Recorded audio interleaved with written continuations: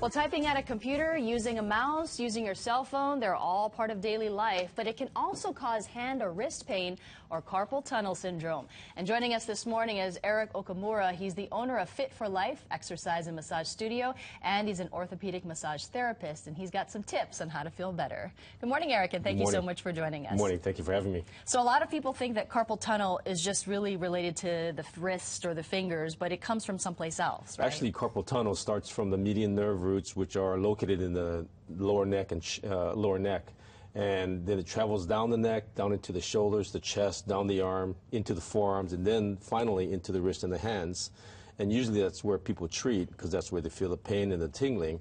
But what we do as orthopedic therapists is assess where along the nerve pathway is being pinched, treat those pinches, and the symptoms go away. And then we also couple that with some exercises and massage, some stretches to do to prevent future occurrences. So there's a lot of things about daily office life that we're probably doing wrong, including slouching at your keyboard, especially when you're tired, right? So what can you do when you're typing? Well, you know, the main thing to remember is body mechanics. So you want to keep your back and shoulders back, head up. You can look down, but that's why you need to position the monitor correctly. Right. What I usually advise people to do is to stand up against a wall.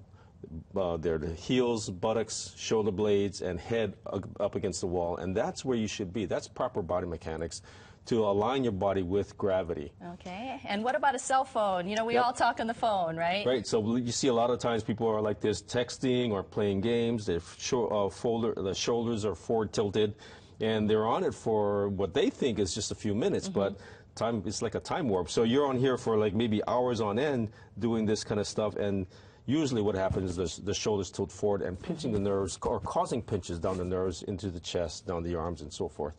And same thing with book reading. A lot of people read at bed, so they're back this way, their head's tilted forward, and you know, again, causing more pinching and bad body mechanics. So you can use massage and different positioning to try to alleviate a lot of the pain. Yeah, and also stretches, proper stretches. So not that you're going to stop doing these things, because that's in today's life. So what you want to do is stretch out.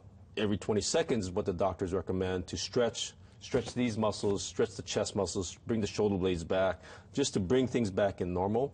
Actually what they recommend is every 20 minutes to stand up, at least stretch out, and then sit back down again, because that realigns the body. Well, Eric, that's good advice, and I think we should all remember that, because we can get so wrapped up in our work. Well, we really appreciate your advice this morning, Eric Okamura. Thank you so much. Thank you very much.